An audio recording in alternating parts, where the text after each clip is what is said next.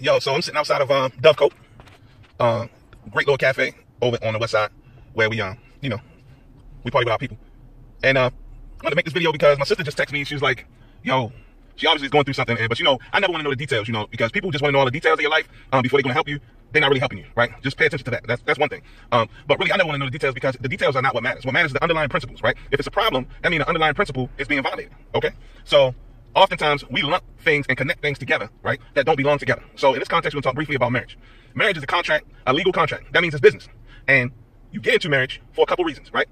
First one is to have children, right? That's like the main reason you get into marriage, to make children with a person who promises to help you raise the children. That's the first and biggest reason you get married, right? Now, in this society, that's human, like worldwide, globally, right? Now, in this particular society, they got other reasons why you should get married, right? So you pool your resources, right? You have more stable work, employment opportunities, and when people know you have a family, they tend to trust you a little bit more. So that's a secondary thing. It's a social status of being married, right?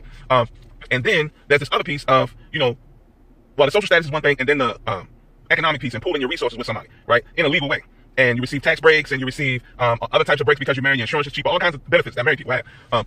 And then there's this intimacy piece. So you want to have somebody that's around you every day who is invested in your mental and spiritual well-being, who you can confide in, and who you can get wise counsel from, right? And run all your ideas by, and you don't have to worry about them shooting your ideas down or judging you. Somebody that you can completely open up to. So that's an intimacy piece, right? Which is very important. And so those are all of the big things, right? And then there's the sexual piece, right? So a lot of times, monogamy is a thing that'll drive us into marriage, and that's cool as one thing to drive us into marriage, but it can't be the only thing, family. And we have to realize that monogamy is not mandatory.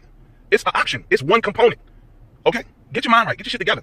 All of these things are not mandatorily connected when you talk about marriage. Get it together, folks.